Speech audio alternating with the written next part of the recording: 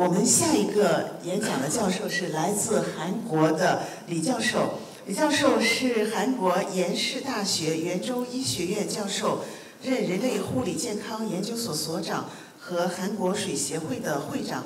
他发表了150多篇关于健康和替代医学的论文，是这个将功能水用于临床的这个重要的专家。那么我们现在有请李教授，他的演讲的题目是 Hydrogen Life Energy。谢谢，有请。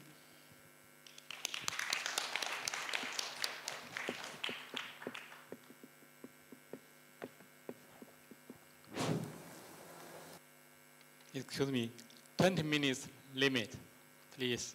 Thank you. I think it will be longer. Good morning, ladies and gentlemen. I'm very happy to be here on this special symposium. Thank you, organization committee, and especially Professor Jin inviting me.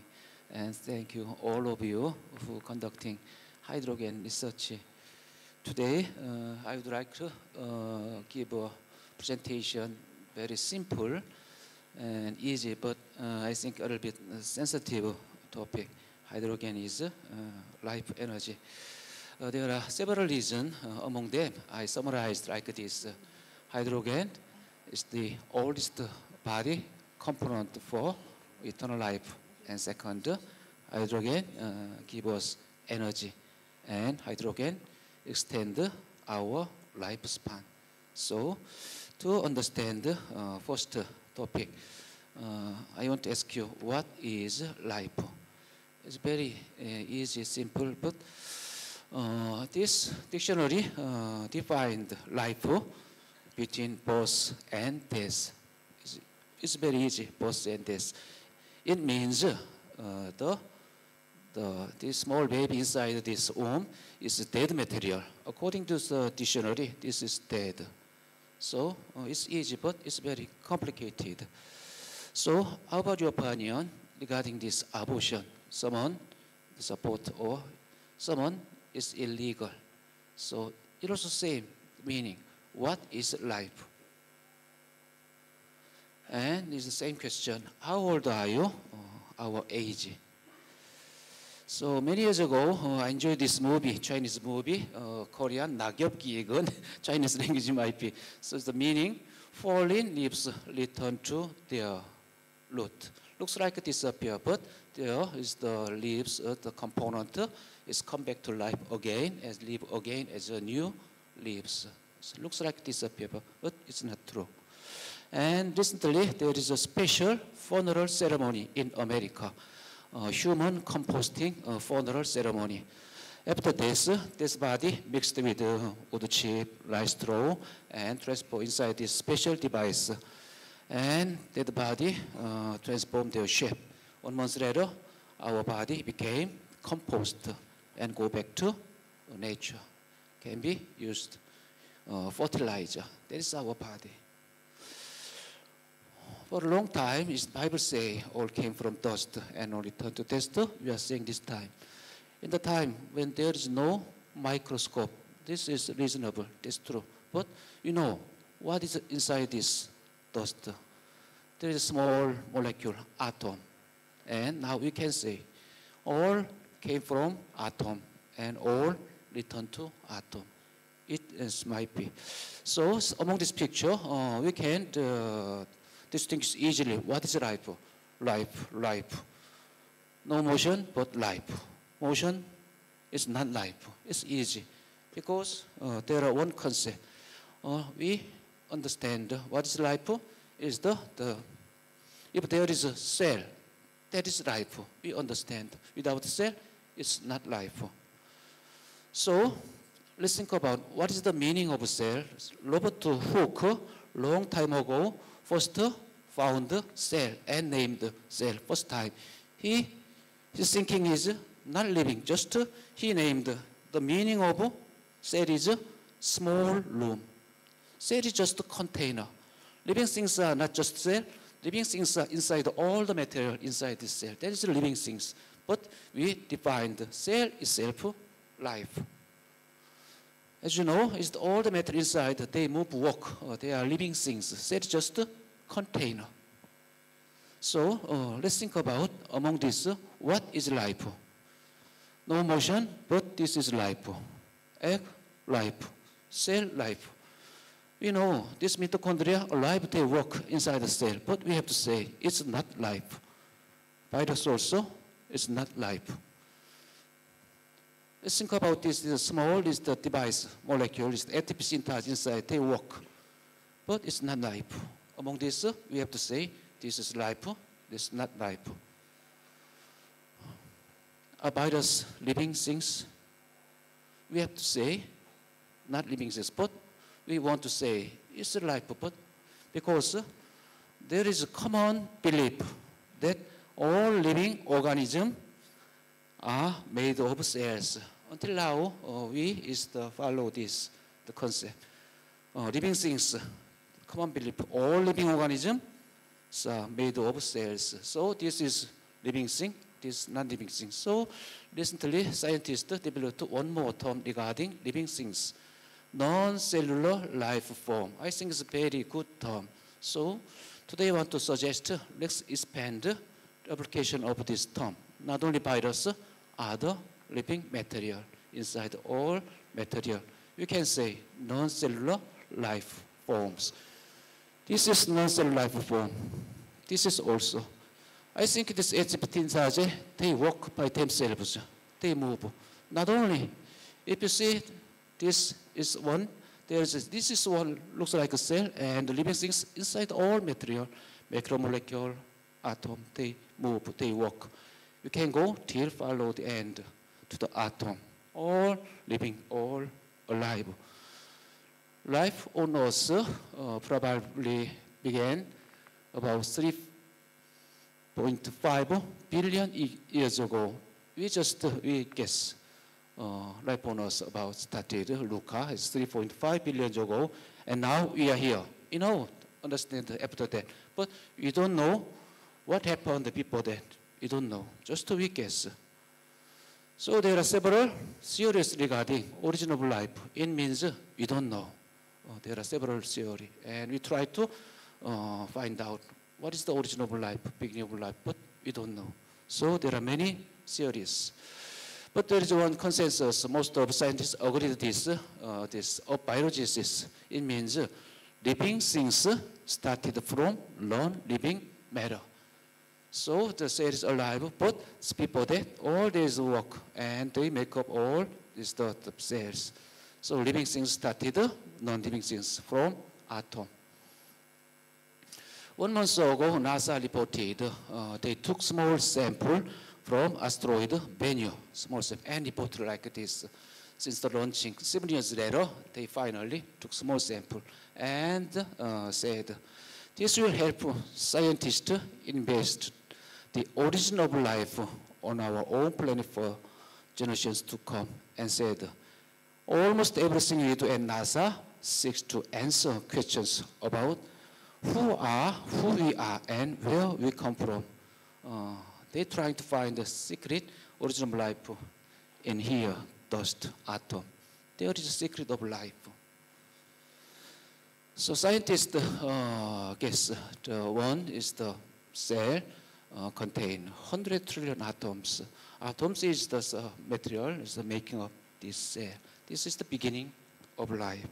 And inside the atom, there is an energy particle.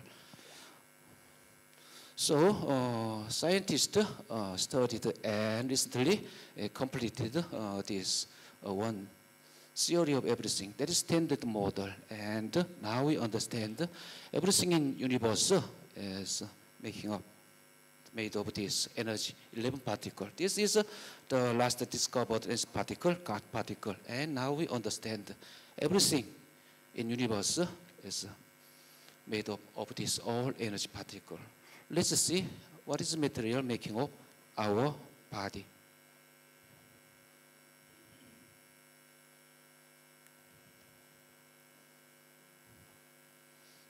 Let's skip this small movie for save. So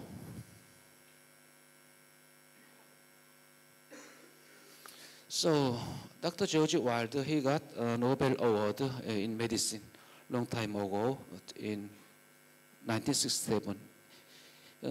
He's a neurobiologist. He said, I have lived much of my life among molecules. They are good company.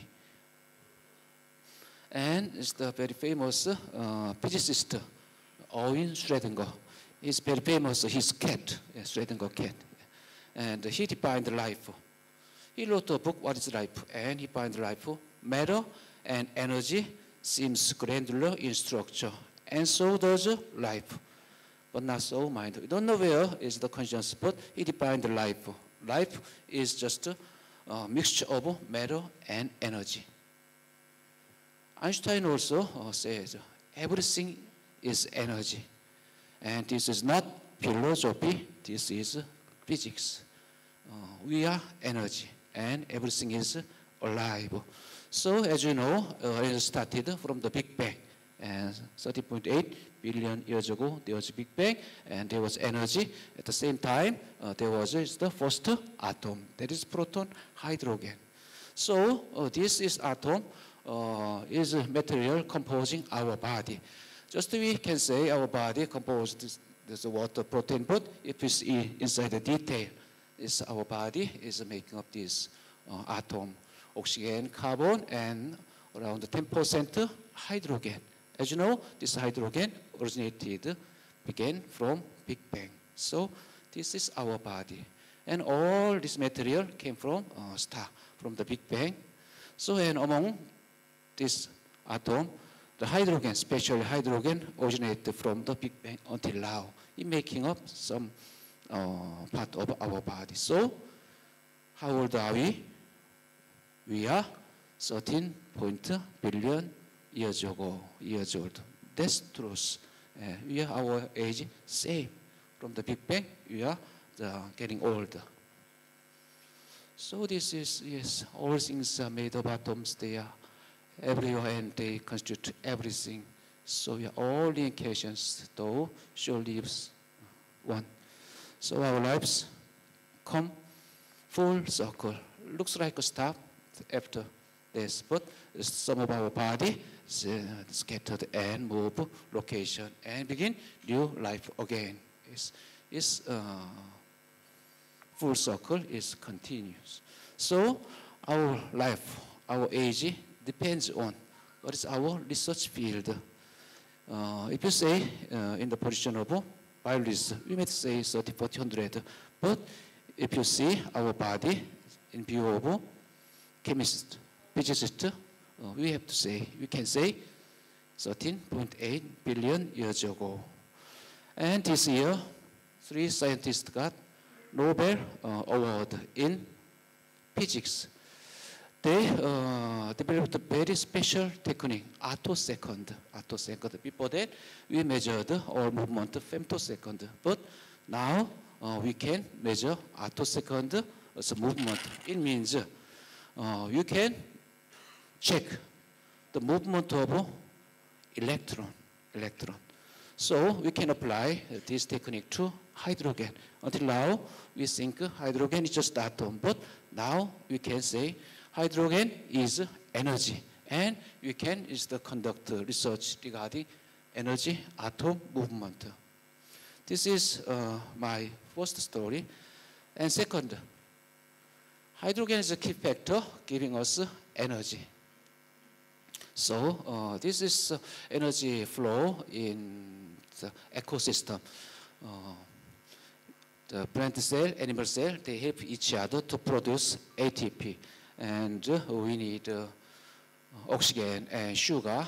It is produced from plant and also support water and carbon dioxide. So this is the main energy flow in living things. But there is one more energy, it's fundamental energy, that is solar, that's light. So first presenter explained a little bit this. This is a fundamental energy, it's making, it's all, it's everything is alive. So this is the sun. Sun is the source of main material is hydrogen, helium. They making this sun, and inside of this, there is the reaction, proton, nuclear fusion chain reaction is the main energy source in move across the solar system and arrive. So is the fundamental energy is the originate from this hydrogen inside the sun. So this is the mechanism. It's the proton-proton chain reaction. Is the main, is the fundamental energy we got from this hydrogen. And it arrives us, and the plant cell use this light energy. Light energy can be used to splitting. It is plant cell stroma. The stroma absorb light and use this energy to splitting the water to proton and oxygen. So this proton can be transported to cell membrane and mitochondria. Then can be used to create ATP and provide energy. So proton is the driving force operating this ATP production. Here you can see this electron transport chain is happened in cell membrane, also is mitochondria. We call this mitochondria powerhouse here.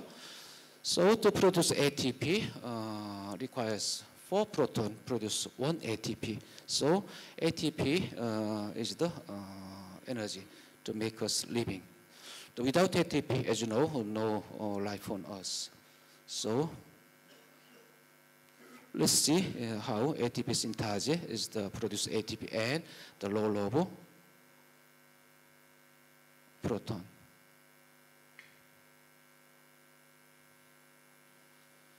This small movie is not available.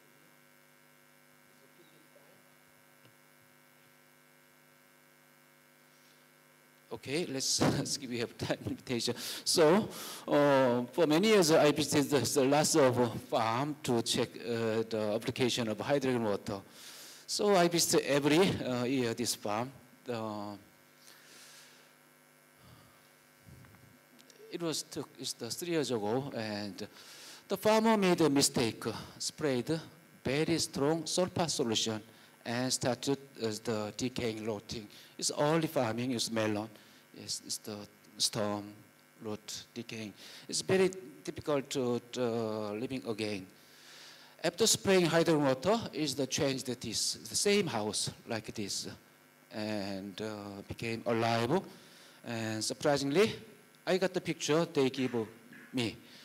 The product increased 4 times. I surprised, and the sugar content and other. So it is impossible spraying only nutritional supplement. I think this is a hydrogen effect. Product increased 400 times. So I think hydrogen give energy, give life to plant cell. Not only plant, hydrogen give us animal cell energy and extend our lifespan. And last topic, hydrogen promoter for extension of health life. As you know, hydrogen extend our lifespan. Hydrogen has advantage compared to other antioxidant. That is a small size, smallest. It means it can go anywhere in our body and conduct low level antioxidant. This is a free radical. Free radical is uncharged molecule having unpaired electron. So all the time it is unstable. The low level antioxidant just giving electron. Electron means just giving hydrogen. Is the mechanism of antioxidant. This slide is showing classification of antioxidant, enzymatic, non-enzymatic. There are many, but there is no antioxidant hydrogen because hydrogen itself mechanism of antioxidant. So antioxidant compounds act through several chemical mechanism. The main mechanism antioxidant is giving hydrogen atom to free radical or ROS. So this is the example of antioxidant role. These penalty antioxidants give first hydrogen atom, then stabilize ROS. And giving one more hydrogen atom also stabilize ROS. This is the low level hydrogen. That is the mechanism of antioxidant. About 10 years ago, we conducted a very interesting experiment. So we took blood sample before, after hydrogen water drinking, and one more experiment before, after hydrogen inhalation. We got the same result. After 5 minutes drinking hydrogen water, we measured the total ROS in blood. We got the result decreasing like this way. It means hydrogen is responsible for slowing down aging process in our body. So I saw this journal last year. I think it's a really important, good result. European scientists published this journal. They gave hydrogen water aged person and measured, and they found drinking hydrogen water prevent shortening telomere. As you know, I think it's the direct proof, clinical proof. Drinking hydrogen water extend lifespan. So there are many nursing home and health shop using hydrogen water in Korea. They use hydrogen water, skin care, skin disease control, and as one more, anti-aging property. And this year, we published this journal.